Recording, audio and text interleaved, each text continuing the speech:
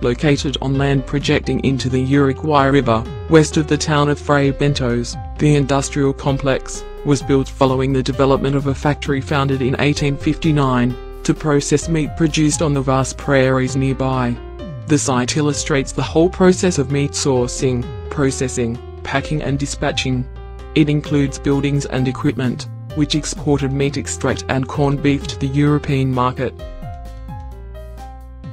Fray Bentos' industrial landscape is evidence of the interchange of human values between European society and the South American population of the 19th and 20th century, which affected social, cultural and economic changes in both places during that period.